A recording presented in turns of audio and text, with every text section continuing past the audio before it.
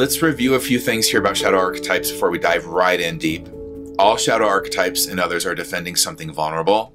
Their language is an invitation to the shadow dance.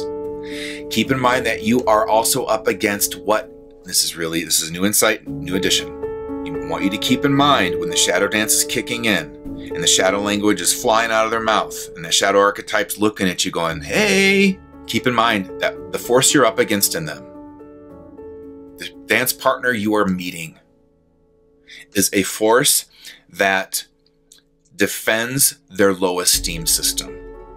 That is huge to understand. Because if you come at it as a combatant, as in I'm going to defeat this archetype, not neutralize, that's not what I'm saying. I'm saying defeat through another shadow archetype. We're doing shadow warfare and I will defeat you. I want you to know what's at stake is their last protection of the low esteem they already have. So this is where they will fight you to the death. It's going to be like dancing in a bull ring.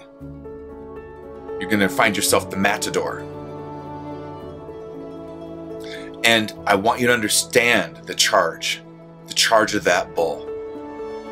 Because what you're encountering is, now let's go to Soul Sight and interpret this, because this is the best way I can do it.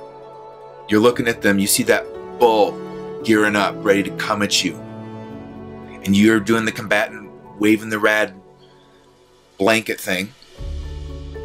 But what you're really seeing is you're seeing this scared part of them that's freaked out, that already feels like they're worthless.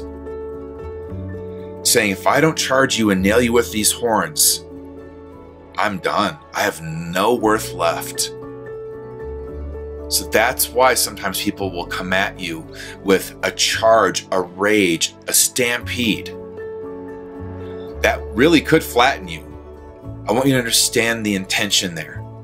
You're dealing with their technology of self-protection. Most notably in this case, what protects their low esteem. And if you really took that in, we could all probably sit around and have a really hard cry. Because that's really, really sad. But that's what's true.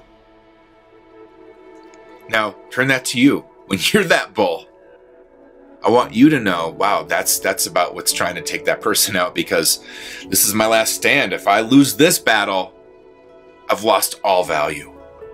I've only got a sliver left.